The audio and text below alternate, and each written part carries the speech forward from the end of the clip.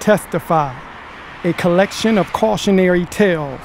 The Book of Poetic Therapy is a compilation of autobiographical stories that tell of the trauma experienced by a young African-American man within the LGBTQIA community during the 1990s and early 2000s. The setting is primarily between the cities of Philadelphia, Pennsylvania, and Atlantic City, New Jersey, during a time of chaos and transition within the culture. The book details one man's journey through the perils of young adulthood.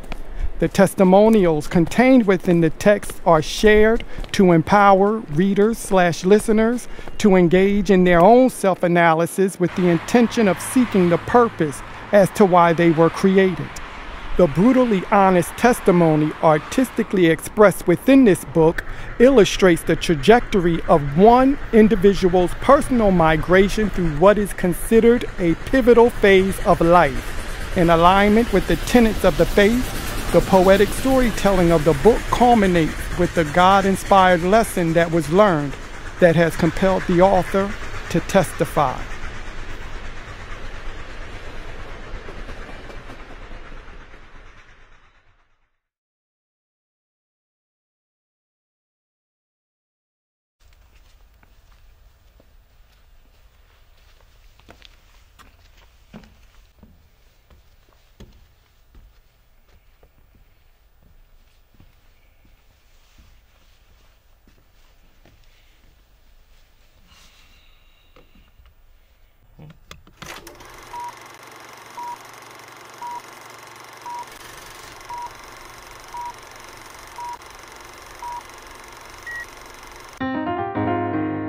Young and in the dark.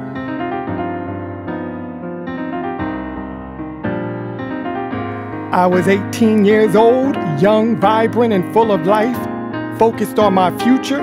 No, I didn't think about anything twice, for I was care and worry-free and wanted to do me. I was wild as I could possibly be, running the streets of Philly. Smart Place, Allegros 2, Stars and Stars TOO2. Twilight, the Nile, Revival, and the Trocadero too. Many nights that turned into mornings were spent in bars and clubs. Then on the crowded street corner of 13th and Walnut until the sun came up. After dancing all night long at one of the after-hour spots, we would make our way to the diner to order something quick and hot.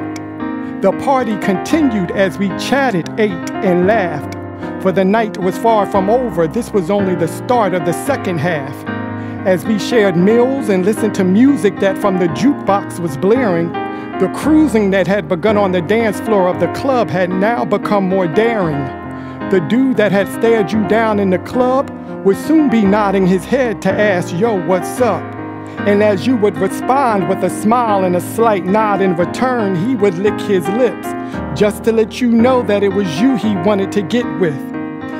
You would turn away as if in conversation with friends, but would occasionally glance to see if he was still being reeled in. And as usual, the eyes would meet as soon as the glance was made, and you knew all you needed to know without even one word having been said. For although the nightlife was definitely about the party, that party would have been incomplete without the necessary meet and greet.